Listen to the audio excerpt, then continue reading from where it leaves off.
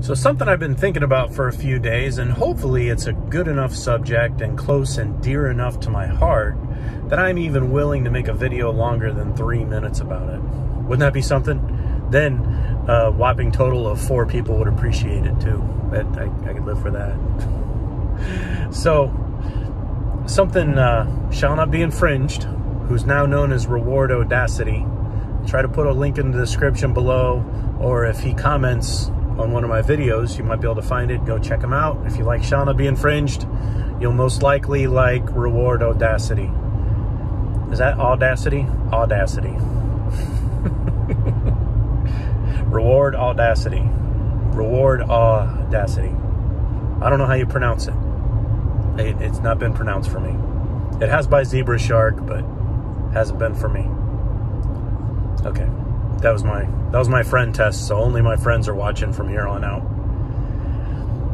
Something Reward Audacity said about if your great-grandfather is looking at you and your behavior, and if he would approve of your decision that you make or what you're doing, then you're doing the right thing.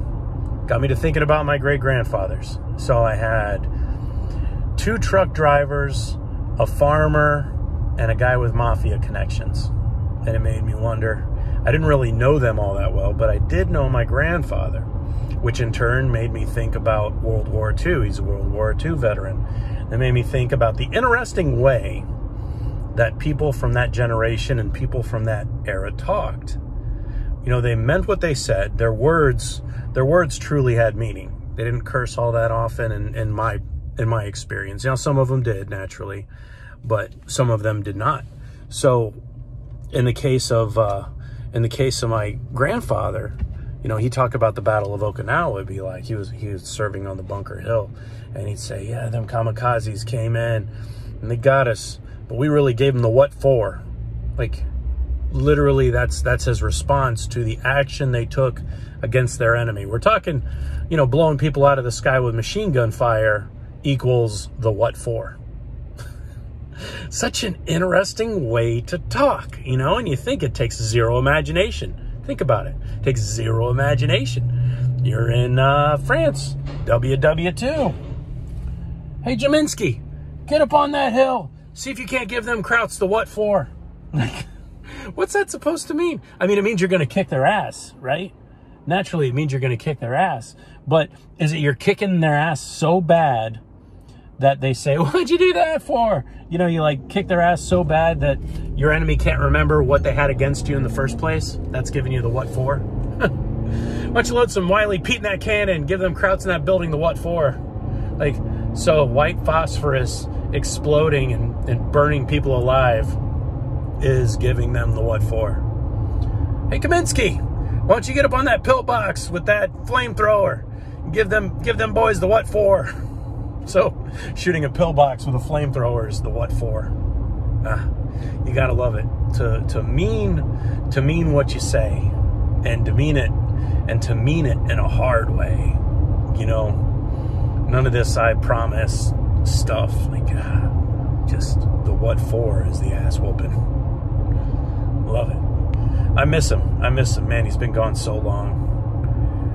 And you know, he didn't talk much about the war until much later on, which in a way was an interesting thing, because this man that I held in a high esteem, when he did talk about it, and this circles back to the things we talk about.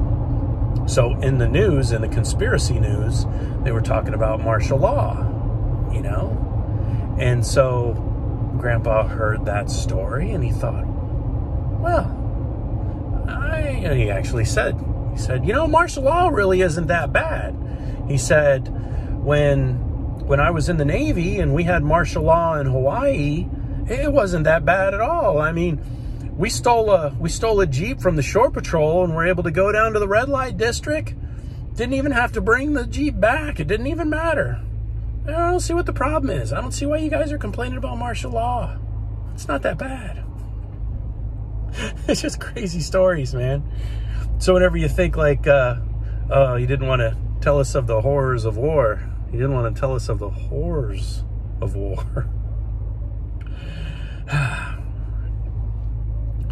Strange stuff, though, man. Giving them the what for. So, this was about as far out as I can stretch from 3 minutes.